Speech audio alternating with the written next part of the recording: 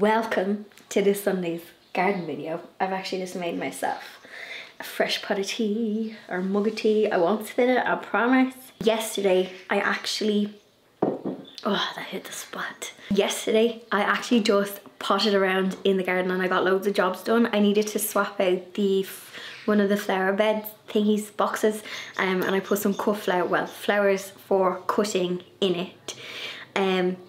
Tidied up some pots as well, planted a few bits. So I'm going to get into that footage first, and then yeah, just explain what I did in the garden yesterday. It was really nice. I had one of them days where I just put a podcast on and I was just pottering in the garden for like 6 hours or something. Needed it. So the first job that I am tackling is I am clearing out this raised bed box. So this had a great run during springtime. There was loads of, the first of the tulips were in this box, and there was also I think a couple of random daffodils, but I'm just clearing out this box because I'm going to be putting some cut flowers in it. So my zinnias are screaming out to be planted.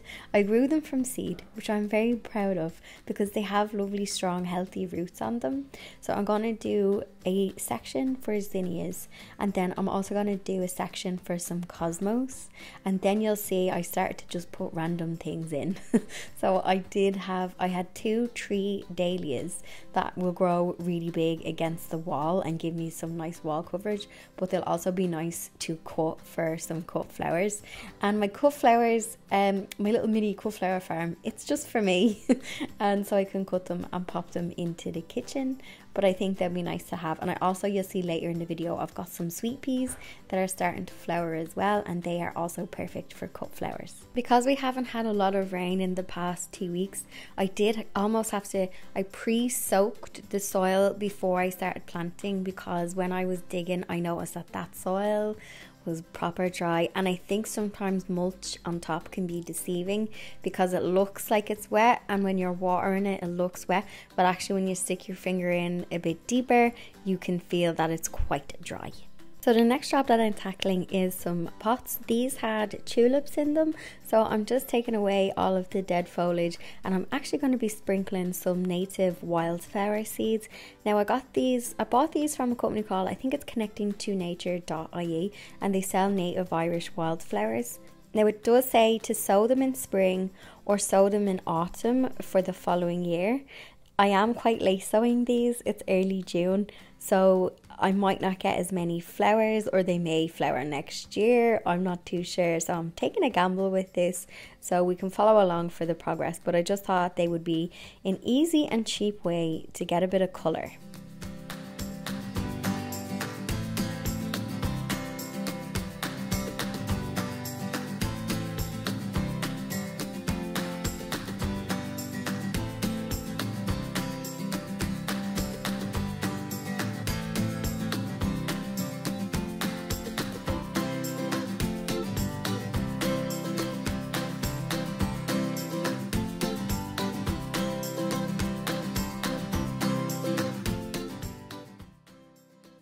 I had some pots where I had taken the dahlia tubers out because I had the opposite problem.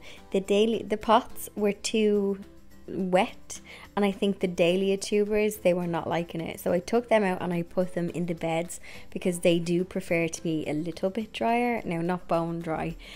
So I'm just putting some, like, I think these are Osseospermum, so they're African daisies that I'm popping into the pots. I do have drainage holes in them, and I did mix in some grit as well just to make it a little less soggy, but maybe it's the position of the pots. I think some of the rainwater is running off the greenhouse, so the pots are extra wet. But listen, I'm not going to complain because it is summer and it has been quite dry, so I'll just have to keep my eye on that.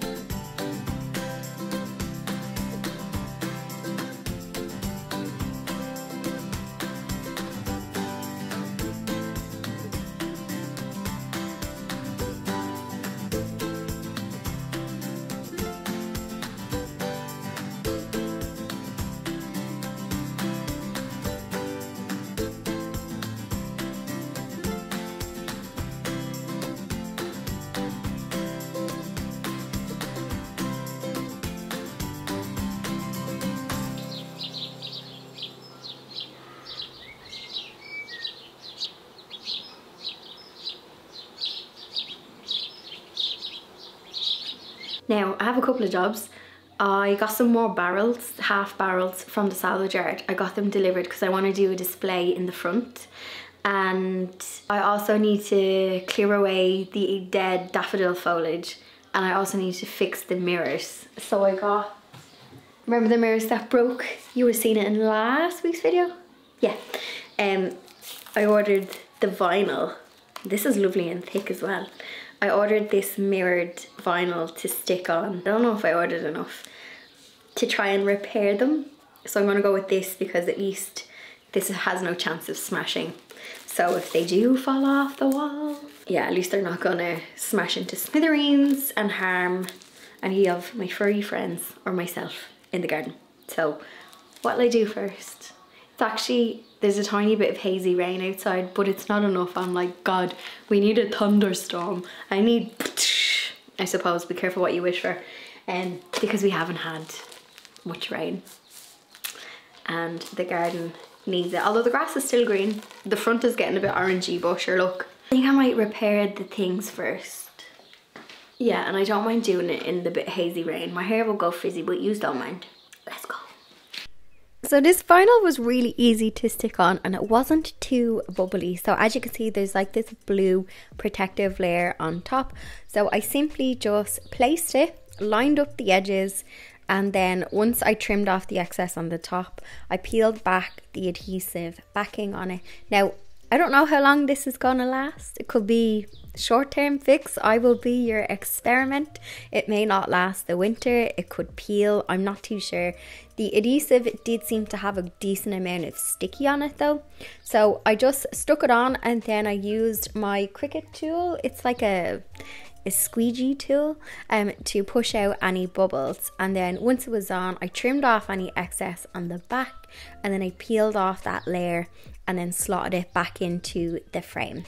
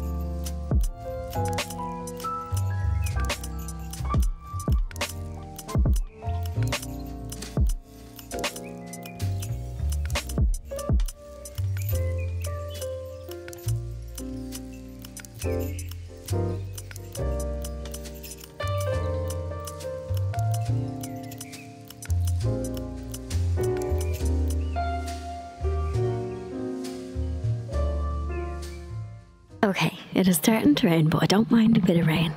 I just need to be careful with my camera. Sorry, my mic is wobbling.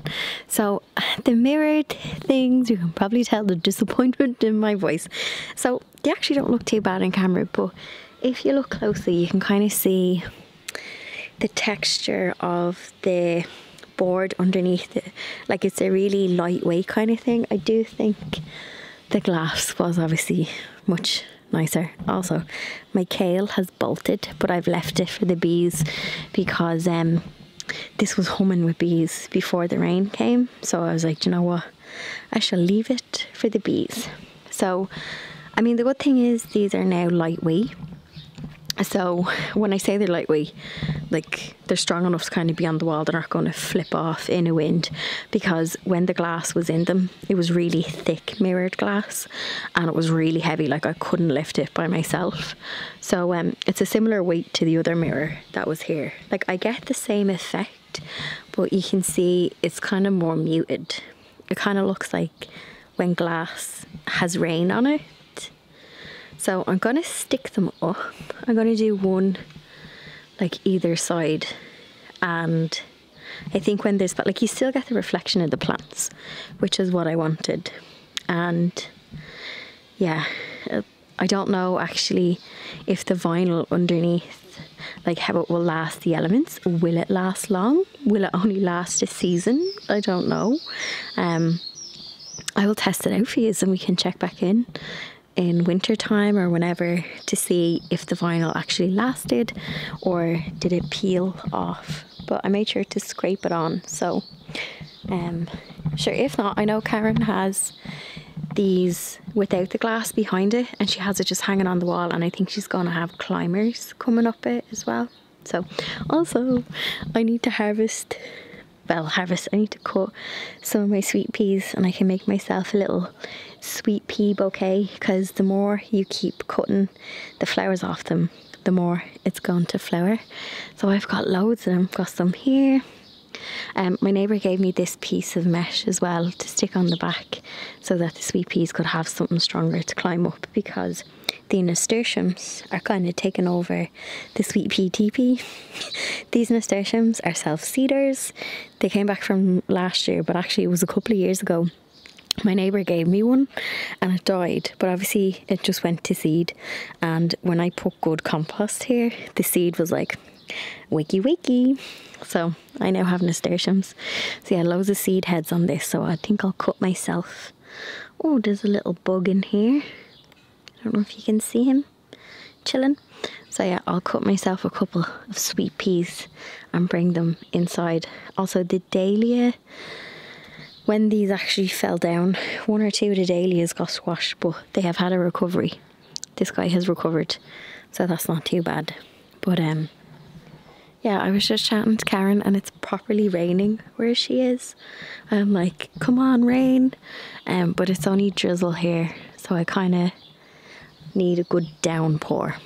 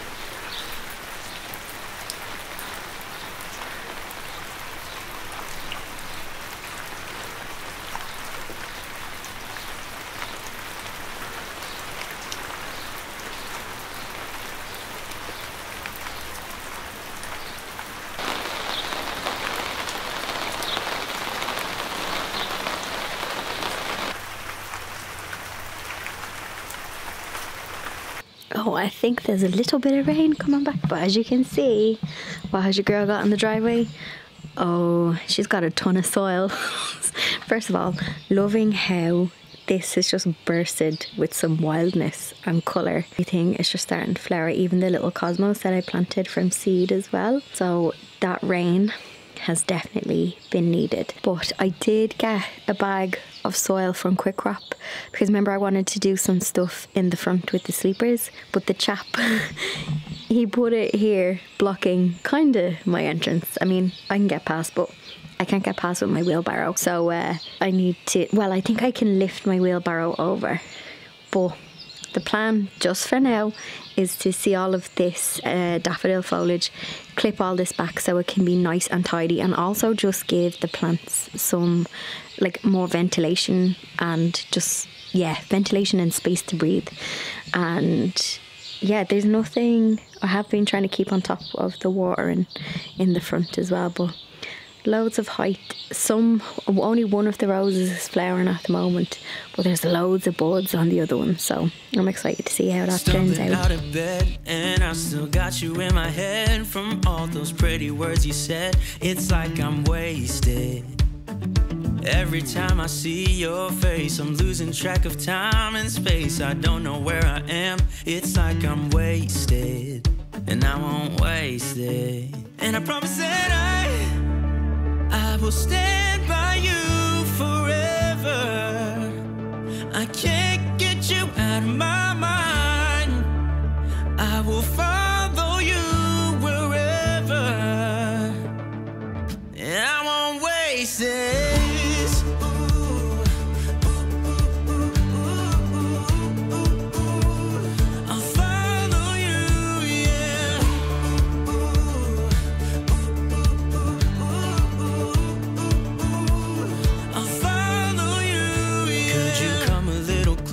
closer now, 'cause I don't wanna slow this down. My heart is screaming out your name. I'm wasted on you. Here we are, right underneath the stars. So let's get a little reckless. You make me breathless, and I won't waste this. And I promise that I will stand by you forever. I can't get you out of my mind. I will follow you wherever, and I won't waste this.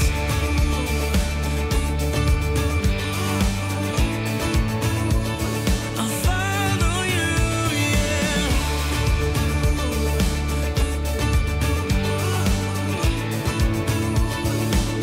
Yeah, I won't waste this, 'cause no one makes me feel like you do. You make me breathless. Yeah, no one makes me feel like you do.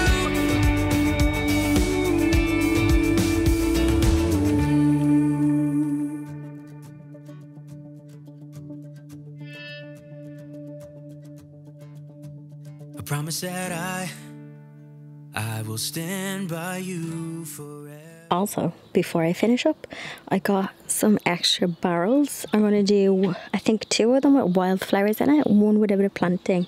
And I got this one to kind of have some height around them. I do have some small pots then as well. So I thought it might be fun to do something like a little display here, because this is kind of just a waste of space, kind of. Not a waste of space, perfect opportunity for some plants. So I'll definitely use up some of my soil that I have here, placed in the most random of places, but sure, here we are. And yeah, I think I'm gonna leave this brown or rustic, but I might paint 1 or 2 of them for a bit of colour. So yeah, that is my little barrel haul.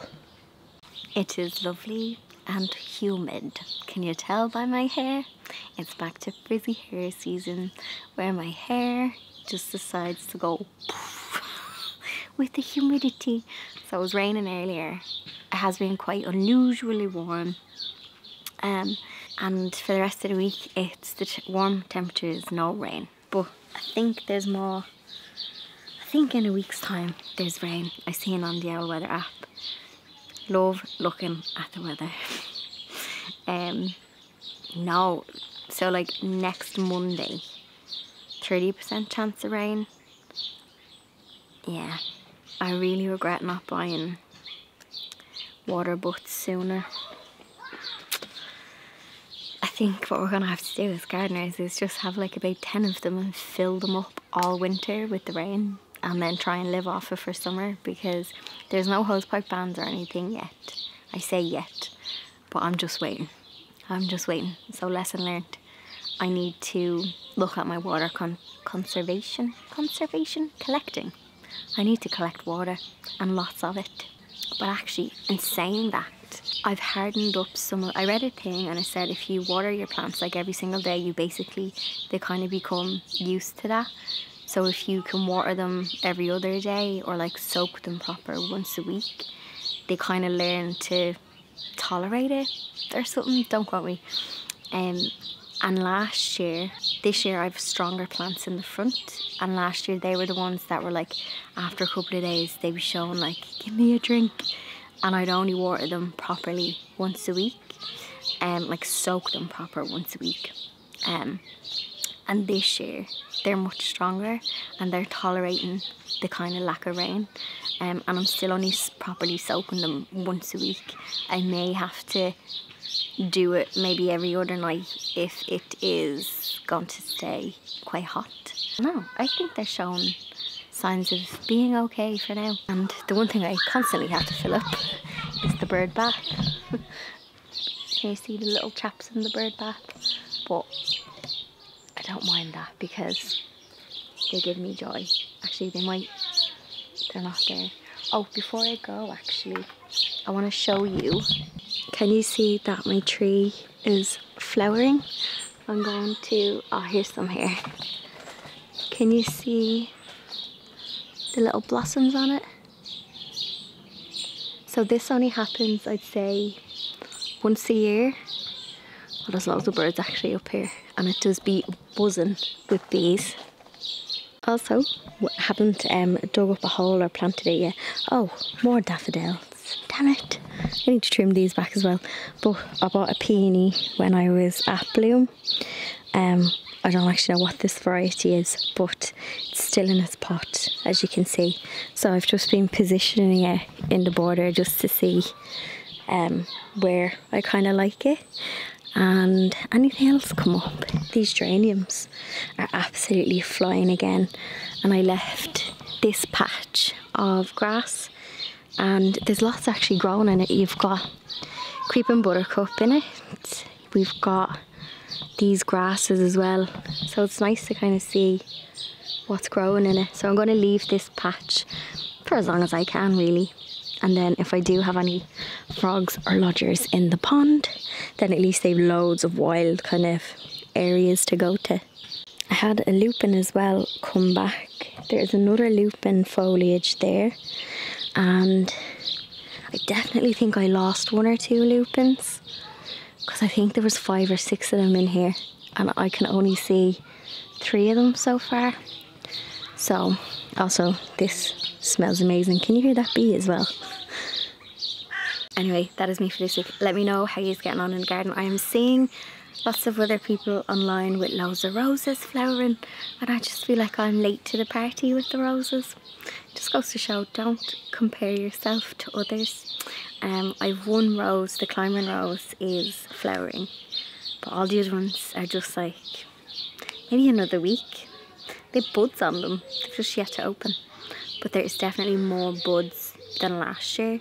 So I think good old Brenda's horse manure compost that I was putting on it last year, I think has helped it this year. Anyway, I will leave it there. Chat to you in the comment section. Cheeky thumbs up, and I'll see you in the next one.